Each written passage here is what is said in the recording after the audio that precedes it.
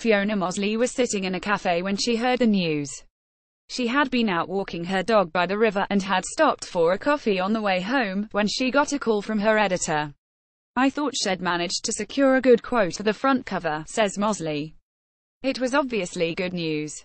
I could tell from the tone of her voice.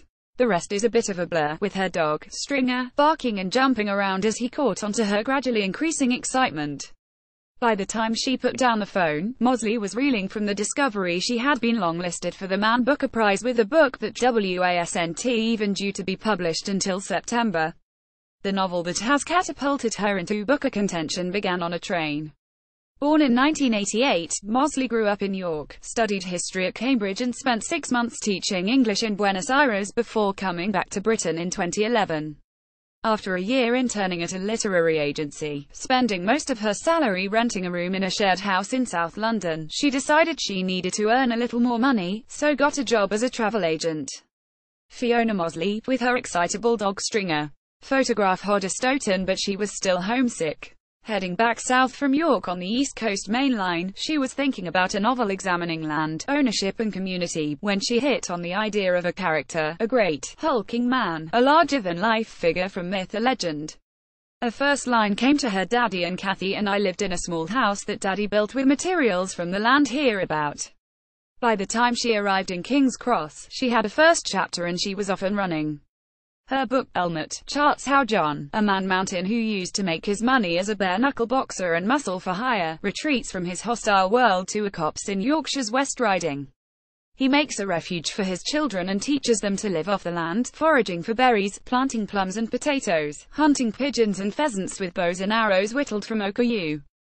But Daddy doesn't own the land on which he has built his home, and, when the man whose name is on the title deeds pays them a visit, a confrontation begins that can only end in disaster. This struggle over possession and belonging is recounted in stripped-down, granite prose modeled on Cormac McCarthy's short, declarative sentences and minimal punctuation. This straightforward style comes partly from imagining Elmet as a kind of Yorkshire Western and partly from Mozley's young narrator, Daniel.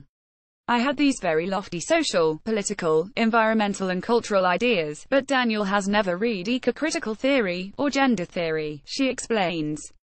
He's not read Judith Butler, he's not going to draw on that kind of vocabulary.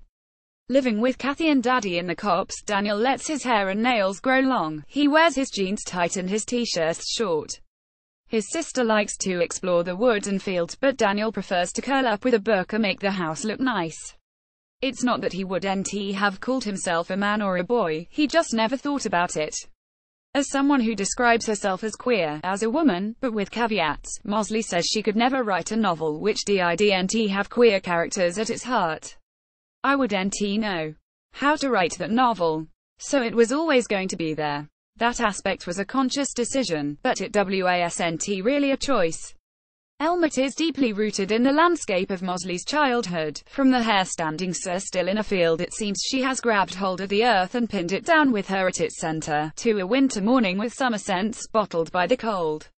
Rooted, woods in West Yorkshire. Photograph Rebecca Colalamy stock photo, but the novel also bears the marks of the PhD in medieval history she is currently pursuing at York University, with a plot forged by changes in society that have played out in the north of England over hundreds of years.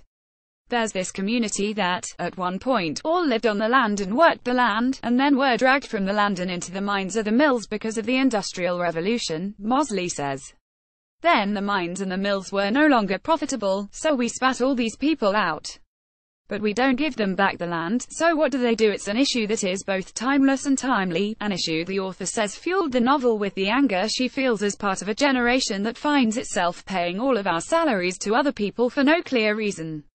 "I was probably quite an angry young woman," she says, "but living with a book as intense, as visceral as Elmet for more than 5 years can help but change you.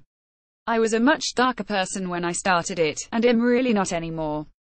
I'm quite cheery." Mozley's unexpected appearance on the Booker longlist has only further improved her mood. "It is overwhelming," she says, "but I'm making a concerted effort to try and enjoy myself and take the positives from it." For a debut author whose book wasn't even published where the list came out, it isn't a question of winning or losing, as I already feel like I've won. She remarked to a friend that as the shortlist doesn't come out until September, she would at the very least remain in the competition until the autumn. But her friend pointed out that she'll always be on the 2017 long list. Which I will, she smiles. I'll always be in the 2017 book a dozen, no matter what else happens. Pretty cool.